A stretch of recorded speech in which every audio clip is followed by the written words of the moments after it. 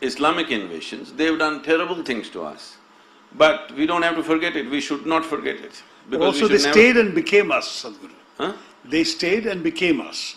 There were some invaders who came and looted and left.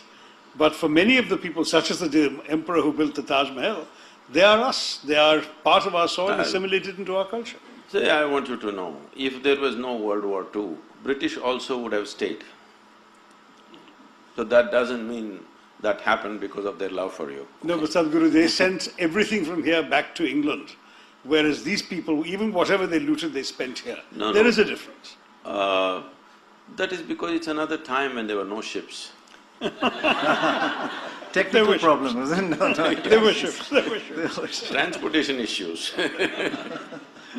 Besides, they had a land route back home to the Ferghana Valley, they didn't use it. It's not easy to go. But you say, whether they did or not, one should not hate them now and should not build walls around them now. Is that your message? See, what I'm saying is, historically many ugly things have been done by different people. Quite right.